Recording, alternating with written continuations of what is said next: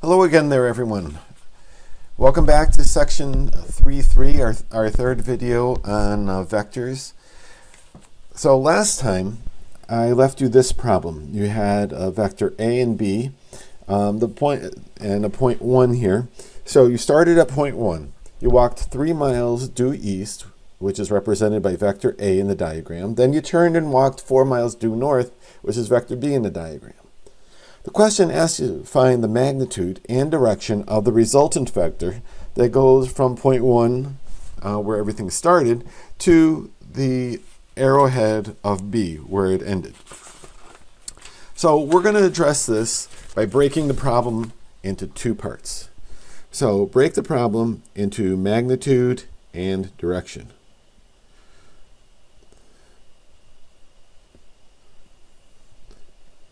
So we're going to take one bigger problem and break it up into 2 littler problems. Into magnitude and direction. Okay, so first, magnitude. Now, we're told we go from east to north. That means we know that this is a right angle. So that means that we can use the Pythagorean theorem so that r squared, well, let's just skip to r, is the square root of the magnitude of A squared plus the magnitude of B squared. So square root of, let's see, A is 3, B is 4, so R comes out to 5 miles. So we have the magnitude. So now what we have, if we're to draw this, we have, nope, that's not it. Try that again.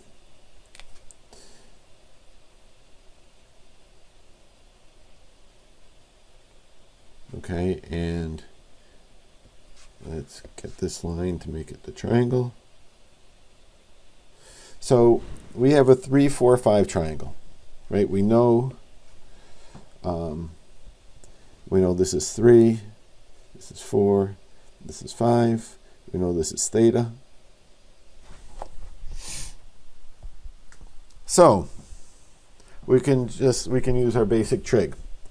So we know that the tangent is opposite over adjacent.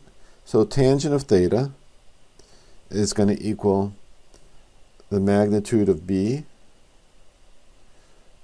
over the magnitude of A,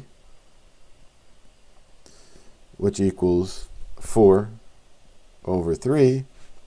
And when we work that out, we get tangent, the inverse tangent of 4/3, and we get an angle of 53 degrees. Now remember, this is measured counterclockwise from the x-axis. That's the typical convention. Sometimes they do it differently, but they should say it if they do, and you should say it if you do.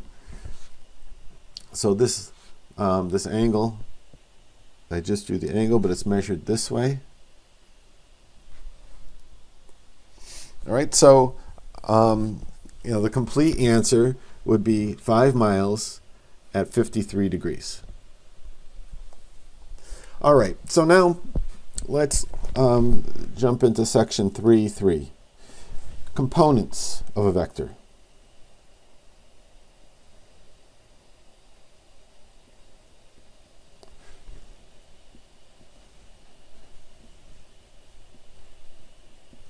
Okay, in our last problem, each vector was along a major axis. The result, however, had components, had parts along those 2 axes. Right, so in 2 dimensions, to describe a vector, we need we need a coordinate system. So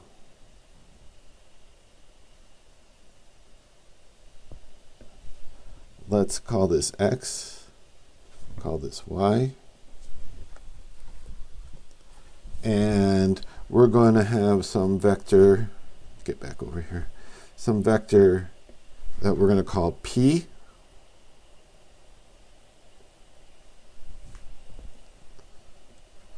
Right, so this is p, or sorry, nope. There, it's a point p. Sorry about that. Point p. The vector we're going to call r, and we're going to make it a little r. And we're going to say that this vector r is at an angle that we're going to call theta from the x-axis. All right. So this is a displacement vector. So we have a displacement vector.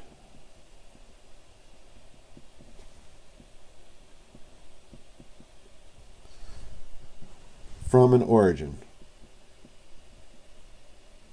From the origin that we'll call O. We'll put that in there, O. From the origin O to a point P that I've put in there already, to a point P,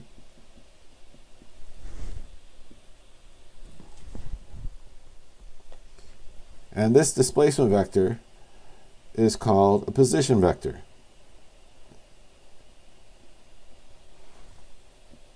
Of point P.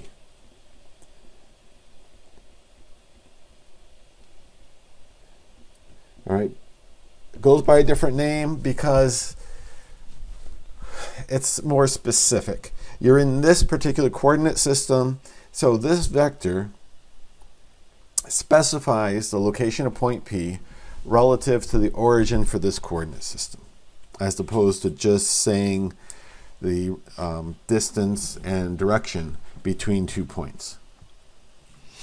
All right, so just an aside, R could also be written, and it often is written, OP, meaning going from point O to point P. Right, so the vector R has a magnitude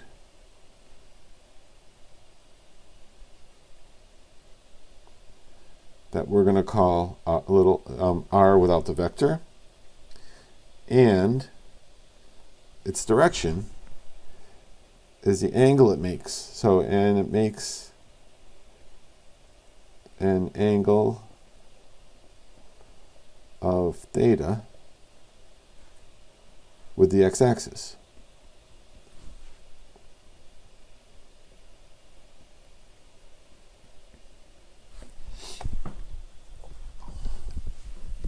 Okay, so now this vector r isn't completely in the x or completely in the y direction. It's in both directions. So it has a component or a part in both the x and the y directions. A way you can think about this is, let's say we had a light shining down this way, okay, on this. It would cast a shadow. It would cast a shadow. It would cast a shadow.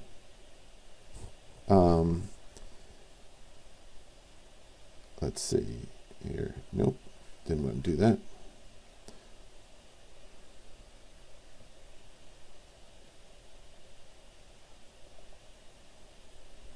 This way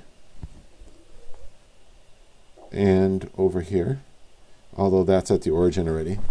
So its shadow, make this a little bigger, its shadow would be in red over here.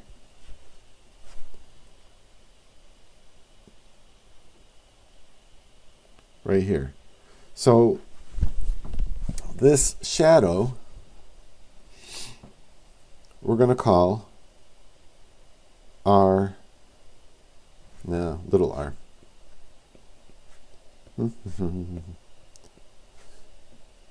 Little r sub x, meaning the component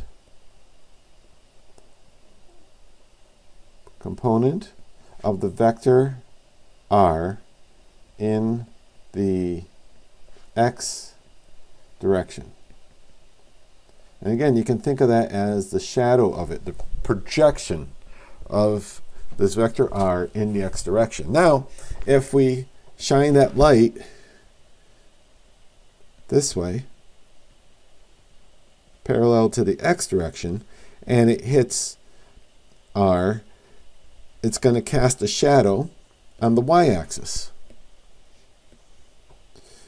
So it's going to go this way. Oops. It's going to go in that direction. Okay. And its shadow is going to be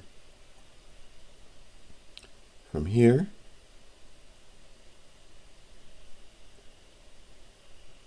oops. Oh dear. Well, we'll get that in a second. Its shadow is going to be from here to here. All right, so this part right here is going to be ry. Ry is the component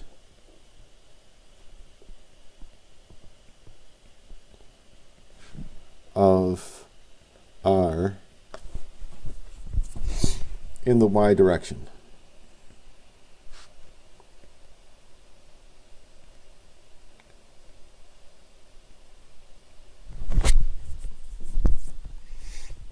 Okay, so we know that these projection angles are right angles. All right, so we can calculate what Rx and Ry are if we know the vector r and the angle theta. So Rx equals, well actually, let's take this a step back instead of just writing that. Let's start from the angle. Let's start from the angle function, the cosine function. Cosine theta, cosine is opposite over hypotenuse. Opposite, cosine is adjacent over hypotenuse. Adjacent is Rx. Hypotenuse is r. We're just doing magnitudes here.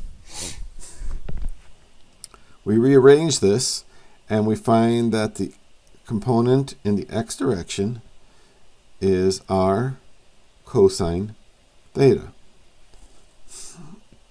So the component of r in the x direction. And we do the same thing with sine. The projection of r onto the y-axis. This is ry over r. And rearranging the component of r in a y direction gives r sine theta.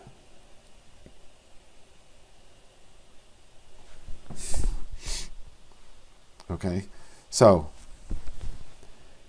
this is the x component of vector r, and this is the y component of vector r.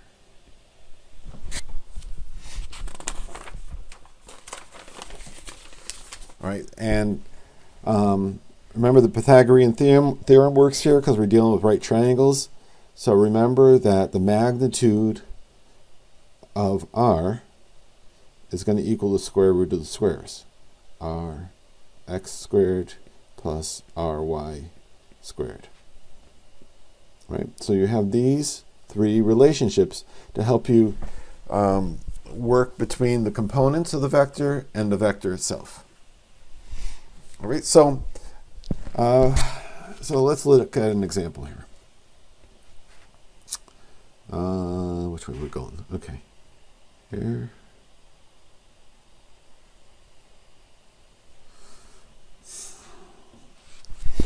So we have an x-axis and a y-axis. We have and we have a point P that's up here. Okay, so point P right here. Okay, and it's P is 5 meters from the origin, and P is at an angle of 60 degrees.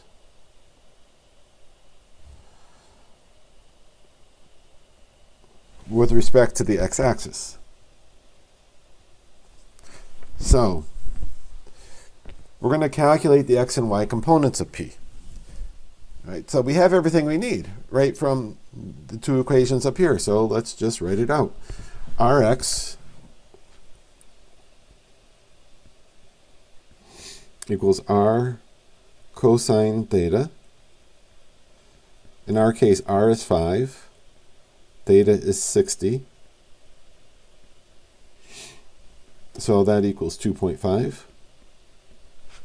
The y component is r sine theta. The magnitude of the vector is still 5, and the angle is still 60, so sine 60, and that's 4.33. Okay. All right, I'm going to set up one more problem, and I'm going to leave you with that to mess with that one. So here we go. So we have, we're going to call the vector this time, we're going to call it r.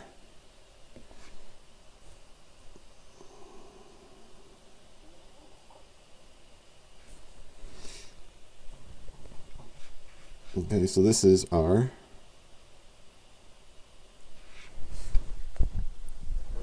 And this is theta.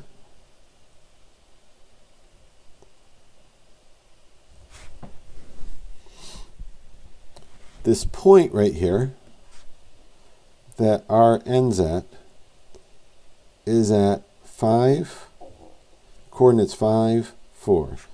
We have an x-axis and a y-axis. All right, so with that information,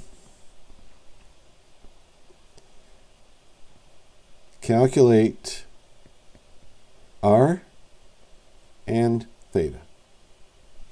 All right, mess with that, and we'll see you back in video 4.